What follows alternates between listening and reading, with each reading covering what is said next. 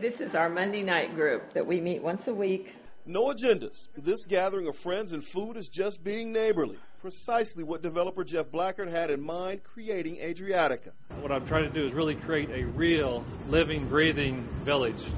A replica of a small Croatian village on the sea, where homes can vary from mansions to flats, and every type of business imaginable is within walking distance. Shops that are as small as 200 square feet and as large as 2,000, 3,000 square feet. To me, like this Ariatica has a soul. Vesna Solano is Croatian. For her, it's a slice of home. It has a character. It's kind of personality is different than the other, like almost cookie cutter houses. You won't find many American neighborhoods with a bell tower or with as breathtaking a view. Blackard has even preserved parts of Croatian buildings nearly destroyed in war. And everything is real. All the stone is really carved.